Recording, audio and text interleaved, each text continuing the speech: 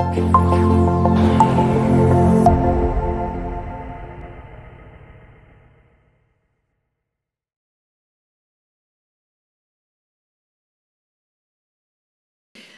yesterday, we kicked off Earth Week here at EPRI with a conversation with Neil Wilmshurst and Rob Chapman, and they were focused on the global, collaborative, all-hands-on-deck approach that will be necessary for decarbonization.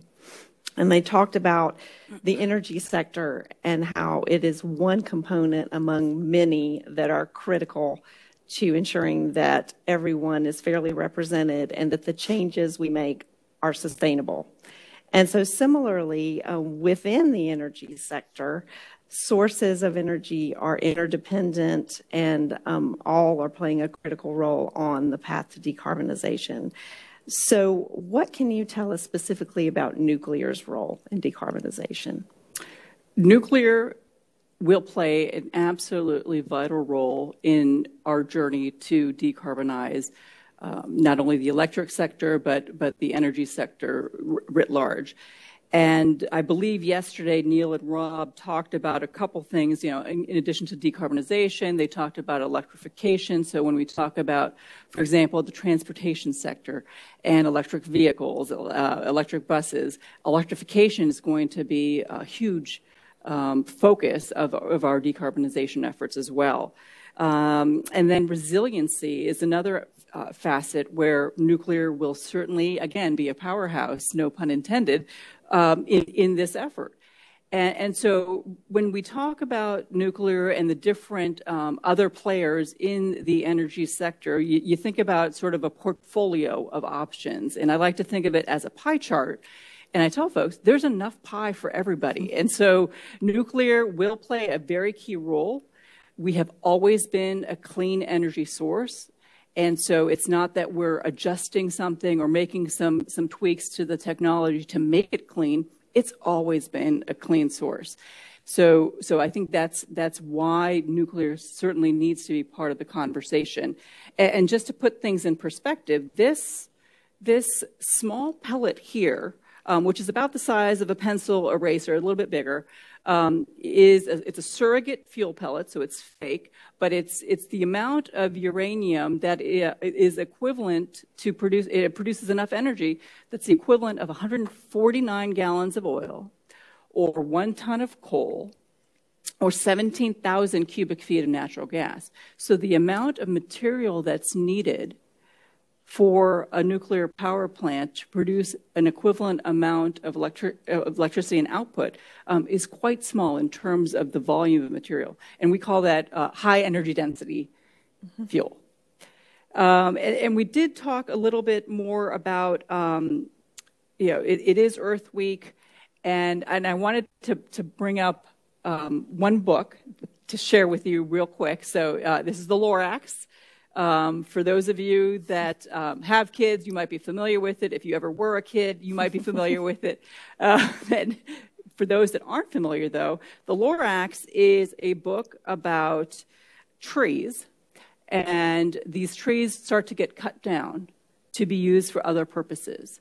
And it starts to really deteriorate an entire ecosystem. So not only the trees, but the fruits that were being used and eaten from the trees, that population starts to die off and go away. And basically what it is it says that, unless someone like you cares a whole awful lot, nothing is going to get better. It's not. You're in charge of the last of the truffula seeds, and the truffula trees are what everyone needs. Plant a new truffula, treat it with care. Give it clean water and feed it fresh air. Grow a forest, protect it from axes that hack. Then the Lorax and all of his friends may come back. And that synopsis is really similar to what we are experiencing around the world today with respect to climate change. And so I really do sincerely view nuclear as a key part of making sure that we not only reverse what we're seeing in the environment, but hopefully get us to, even a negative kind of impact. And so nuclear's place in the clean energy transition is absolutely vital. So you brought up the environmental piece so well through the lower acts there. Let's talk about the environmental impact and misconceptions around nuclear in that space and how we go about dispelling those misconceptions. So I talked about the fuel, right? How energy dense it is and how small of a volume you need. And then there's other aspects to nuclear as well. So it's not just an electricity generating source. We can also then use process heat from nuclear energy. We can use that heat to not only heat communities, but if it's high temperature heat, you can use that for other activities like desalination of water, for generation of hydrogen. And in a poetic way, you can use that hydrogen then to fuel a bus fleet, for example. And so now you have not only electricity being generated, you're also starting to take a dent out of the transportation sector by providing it hydrogen that was generated by that nuclear plant down the street. The other really key area about nuclear energy that I want to talk about is the workforce. And so it takes a lot of different talents to make this industry successful. And we in the industry have a lot of good paying jobs. And it takes not only, straight out of high school, you could be in this field making substantial contributions all the way through. We've got folks that went to 4-year college, 2-year college, went on to get doctorates. It takes a huge, diverse organization for all of us to be successful. And so I think that's another area where we need to share that good news with folks. The third area I wanted to touch on was the really neat research and development that we get to do. And at EPRI, that's really where we shine.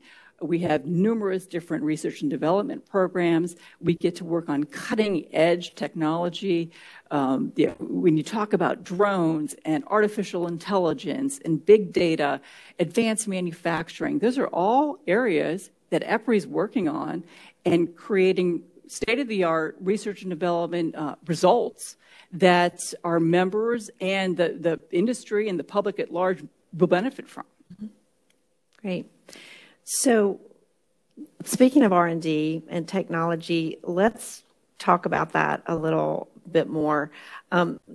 Technology is going to be so very important to taking nuclear power plant operation to the next level in this decarbonization and clean energy future. So can you speak, excuse me, in a little more detail about some of the specific technologies that are either in the pipeline or already available that can assist nuclear power plants as they ramp up to this new clean energy future? Sure. So again, the role of the existing fleet, the existing nuclear power plants is vital because they are a clean energy source. They always have been. And so the plants currently are operating as planned, but they are going to be able to operate for 10, 20, even 40 years and beyond their expected current lifetimes. And what they need to do is apply for what's called subsequent license renewal. And so we see plants doing that. And once that happens, it's really the cheapest way, the most inexpensive way for a electricity generating source to contribute to a clean energy economy, because the plant's already built, it's already been operating for decades, and all we're saying is you can, we as a community, the regulator is the one who decides this, but you can continue to operate for 10, 20 years more. And so where EPRI comes in is that we are developing technology to aid in those extended operations, including machine learning-based operations, including drone inspections, and including technology that's based around predictive maintenance. And then let's move on to digital instrumentation and controls. So many of these plants were built decades ago. They had analog systems, and so EPRI is has assisted with the research and development of technology where you can convert that analog system to a digital system. And then the last thing I want to talk about in this space is new plants, new technologies. We've got advanced reactor technologies that start from microreactors, so they're smaller, to small modular reactors at 300 megawatts or smaller, to gigawatt-sized reactors, which is really what folks are accustomed to thinking about when they think about a nuclear power plant. And so we have a breadth of sizes, we have a breadth of technologies as well. And so what that does is it allows for the customer, the end user, to decide which class do I need to suit my needs. If I am a remote community that currently gets hundreds of thousands of gallons of diesel trucked in annually, I might have a different need than an urban community who already has a nuclear power plant but might need one more. If I work in a defense-related industry, I might have a different need. Or if I am a newcomer and I have never used nuclear technology before and I want to try one SMR, I can do that and then think about adding different modules to it as I get more comfortable. Exciting times. Lots of technology coming down the pike or at play to enable this decarbonization. And so along with that technology, Neil alluded yesterday to the fact that a trained workforce and preparedness is going to be really key to ramping that up. So can you tell us a little bit about workforce readiness and EPRI's role in that as we move into the clean energy future? Absolutely. So let's start with how we actually even get a workforce. And I think the key here is to ensuring that students, K through 12, understand that the nuclear industry is something that they can enter into as a job option. And so what that means is making sure that we in the community already, in the industry already, go and visit those schools, talk to those students about what we do, have seminars with university students as these are the job options that you might have once you come out of school. For example, for students coming out of high school, we in the industry need lots of crafts and tradespeople. And so, welders, the folks that are going to help build these new power plants, we need those skill sets. And so to make sure that, one, we're educating students about what options are out there, enabling them to consider us as their career path, and then providing guidance where need be. So if you're a student and are interested, certainly you can reach out to us in the industry for more information. But I also want to add that it's not just science, technology, engineering. Those are all careers that are vital to this industry. But we need so much more. We need the finance folks, we need accounting, we need, like I mentioned, the welders as well. We need all sorts of diversity of thought, diversity of experience. I have worked with art majors, English majors who have impacted my career for the better. And so, again, if you want to pursue engineering, that's fantastic, and I welcome that. But if you choose not to, we still need you in the industry. And so that's the student side of things. Now, let's talk about what EPRI is very, very specifically doing, and that is working on what's called common curriculum training, and we call that EPRI-U. And what we have done and continue to do is develop common training that our members can use and train their workforce with the most up-to-date, most relevant content without the members or the communities having to themselves develop this training. And so we take that off. The intent is for us to take that off their plate and have us develop that content, deliver the content, and it will be always refreshed and kept up to date. And so, again, that's how EPRI is helping with the workforce of today and of the future. Great. Let's focus just a little bit on the global outlook. You know, there are probably some very specific considerations to decarbonization and nuclear's role in it outside the U.S. So if you could speak to those just a little bit and how nuclear is meeting the challenges outside the U.S. Oh, sure. So there's actually a lot more activity and build and excitement globally with respect to new nuclear builds and the exploration of nuclear, even coming to communities and countries that have never had nuclear power plants before. So I think globally, we are at a really good point in time for nuclear, and it's really exciting. And EPRI is thrilled to be able to contribute to that growth. Some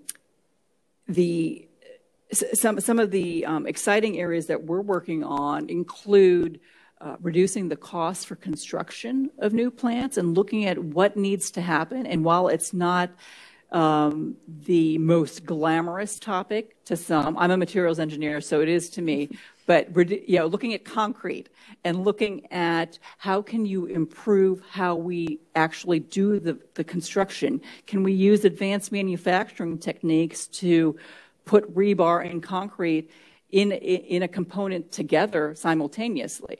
And so those types of activities are occurring around the world. EPRI is participating in the research and development to assist that. And then the other side of the house is making sure that these new concepts, new designs, the licensing activity that happens and is certainly required, and that's the way everybody wants it. EPRI can and does also assist in providing the research and development that's needed for example, if new fuel needs to be qualified, for example. That is something where EPRI does play a part. Interesting. So I've heard you use the word exciting or excitement a couple of different times, and certainly your enthusiasm is very evident there. And so I guess I would just like to close by asking if there's anything in particular that you would like to add from your personal perspective regarding the future of nuclear and its role in the clean energy transition. So I want to share a story with you. When I started in this industry, I can tell you that I really didn't know about the nuclear industry. And the way I ended up in my first job out of school was through a headhunter who, through the mail, I got this form letter and they said, fill these lines out and we'll see if you're a fit for any of our clients. And I was a match for one of their clients who happened to be Bettis Atomic Power Laboratory at the time. And this was around the time where search engines were just kind of getting up to speed. And so I went and I searched for Bettis Atomic Power Laboratory using Lycos, I believe it was a search engine. And I couldn't find anything about them. And so you're supposed to do your homework before you go in for an interview. So I remember going onto the lab site there, and I walked into the HR office and I said, I apologize. I have no idea what you guys do. And they said, oh, that's fine. That's how we like it. And so I proceeded with the interview through the day and realized what they did and why they were hiring me. And it was to work on advanced nuclear fuel for the Navy for the United States. And the reason I took that job was because of the research and development facilities at the laboratory. And during my time there, I drew the short straw, so to speak. And I got to drive a van full of summer interns to Newport News shipyard, where I got to see the Ronald Reagan aircraft carrier being constructed and actually stand inside the reactor cavity where the actual nuclear reactor would go. And I looked up several stories, and I realized that this little bit of fuel that I'm developing back in the laboratory is going to power this behemoth of a ship. So that was a turning point for me. The energy density of this little guy was what got me to stay in the field at the time, right? So let's fast forward, because I know we're running out of time. I have 2 children. They're typical snarky teenagers. But I want them to inherit a world that is better than what it is today. And I believe with all my heart that what I am doing and what EPRI is doing and what the nuclear industry is doing will guarantee that they will inherit an Earth that is better than what it is today. What a great place to wrap things up, I think. I'm not really sure where we are. I think we have a few minutes left, but this is a really important topic within the context of the wider conversation on decarbonization. And thank you for sharing your views and your enthusiasm and your insights with us. We've just managed to scratch the surface. We could talk for a lot longer, I'm sure, but we thank all of you for joining us as well. And we invite you to join us later today and throughout the week as our series on Earth Week activity and decarbonization continues. You can certainly find out more information about the sessions that are available by visiting EPRI.com. But our remaining topics include electrification for a net zero world, the Low Carbon Resources Initiative Research Vision, and Sustainability and Equity in Clean Energy Transition. So again, thank you so much for participating, and thank you, Rita, for the conversation. Thank you, Laura. This was great. Happy Earth Week, everybody. Happy Earth Week.